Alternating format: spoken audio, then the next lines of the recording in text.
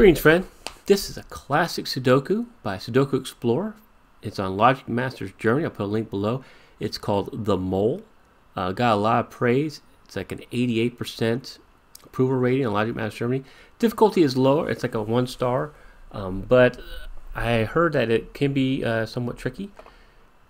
Again, thank you so much, Sudoku Explorer, for letting me solve some of your puzzles on my channel. I'm looking forward to this one. I'm kind of curious to see what the solve path is going to be.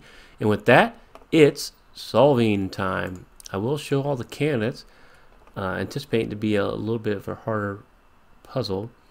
And then I'm going to kind of I'm looking for some kinds of constraints, right? And so what are the constraints be? You know, 1s, 2s, and 3s are in these 3 cells. So I know those have to be 1s, 2s, and 3s. That's going to have to be a 3. And then that's a 1, 2. Naked pair. Well, actually hidden pair. All right.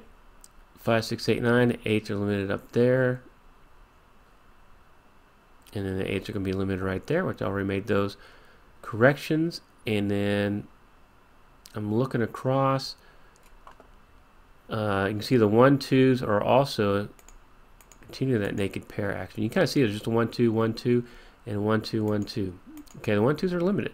And you can kind of see that pretty quickly, so I'm going to mark that.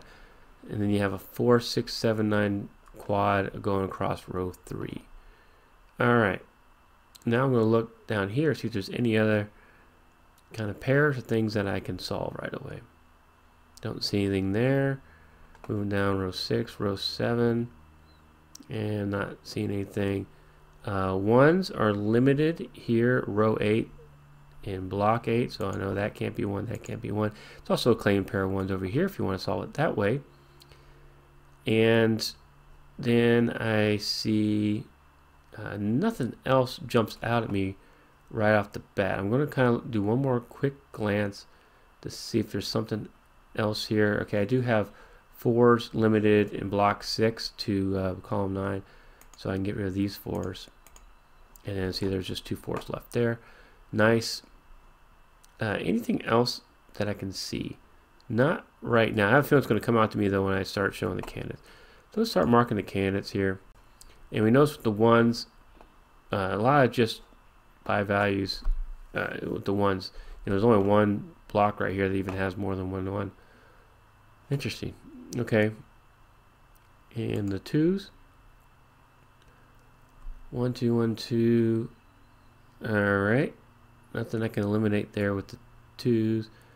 Let's go to 3s. Oh, we do have a hidden single 3 right there.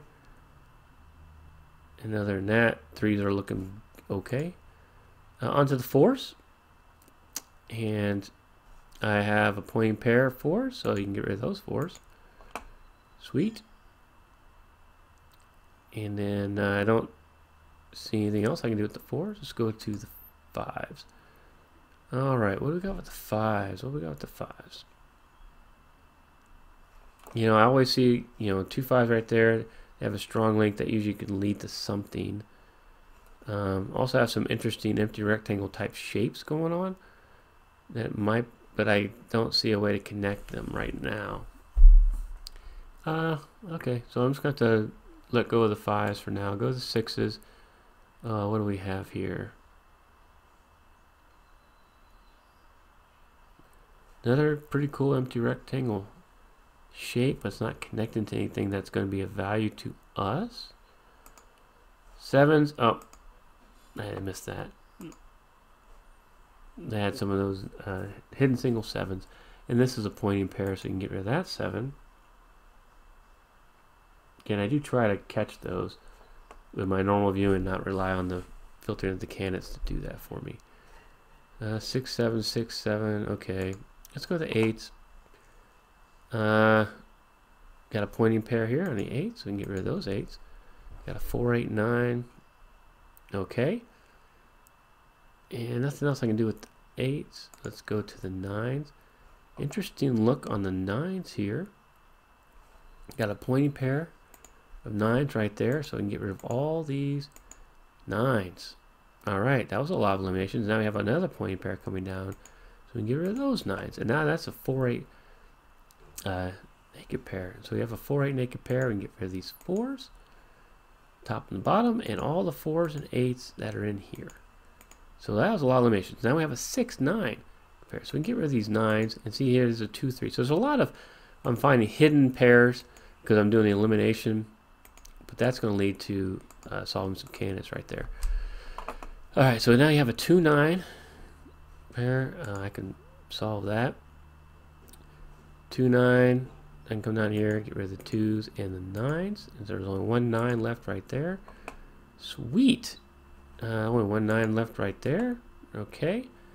And I can get rid of this 2. Did I clean up that really well? I did.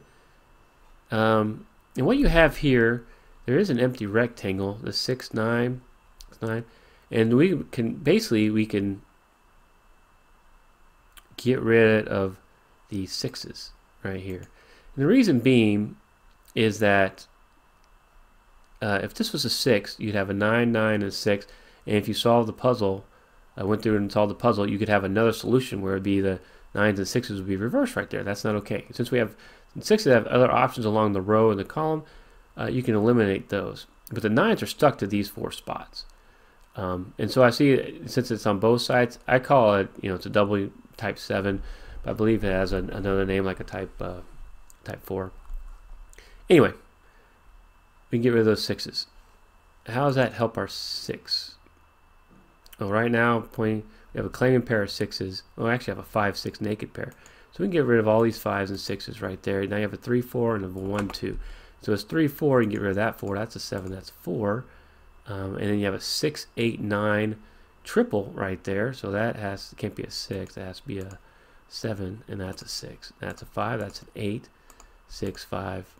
And you see how this puzzles is starting to kind of crack, starting to fall apart for us, which is nice. But I'm enjoying it. I really think it's a kind of a neat solve so far. I've really liked the logic that has been shown here. This is kind of cool. All right, I'm going to go back and just see anything else I can solve cleanup wise. 1 9s, 2s, 3s, 4s, 3s, 2s, 1s, 2s, 8s. Yep, I think we've cracked this puzzle. Let me get rid of that. And so what it started with was identifying those hidden pairs. And then once you saw the hidden pairs, it really opened up the possibilities for the rest of the puzzle. And there were some triples there, but for the most part, it was the claiming pairs, pointing pairs, hidden pairs, and naked pairs that helped us solve this puzzle. That was a lot of fun. So did you try solving it? Let me know. What do you think? Let me know in the comments below. Don't forget to like, comment, subscribe to Smart Hobbies so you don't miss out on any new content. I'm pushing out 2 videos a week. Thank you so much, Sudoku Explorer, for letting me feature this puzzle on my channel. I look forward to putting some more of your puzzles on this channel. And everyone who watches, thank you so much for watching.